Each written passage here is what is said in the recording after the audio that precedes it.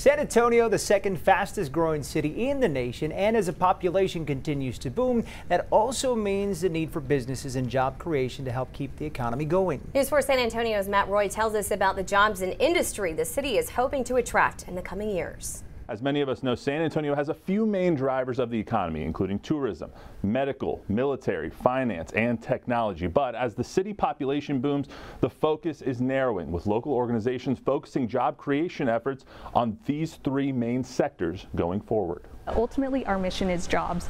We exist to bring jobs to here into San Antonio. Good news, because the Alamo City is going to need a lot of them in the coming years. The city's population grew nearly 20% from 2010 to 2020. 130 people moved to San Antonio every day on average, and some projections show that the population will grow to more than 4 million people by 2050. So with that population growth, there are two dual problems. The first is getting folks employed, but also from a business perspective is finding the right employees. With that, organizations like the Chamber of Commerce and Greater SATX are working to attract high-paying technology and manufacturing businesses and industries to the city. Healthcare and biotech, space and aerospace, and cyber and IT. A lot of our target industries aren't necessarily the largest industries in San Antonio, but again, where we're focused on, where San Antonio has those unique qualities to grow quality jobs for San Antonians that lead to economic mobility, where we stand to win in recruiting those companies. Jeff Fair with the Greater SA Chamber of Commerce says the hospitality and tourism industries are crucial here as well. But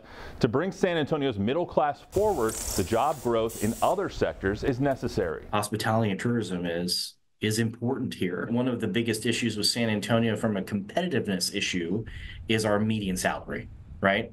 And so it's got to be both. They're here now. They're great paying jobs that provide, again, those pathways to economic mobility. Matt Roy, News 4 San Antonio.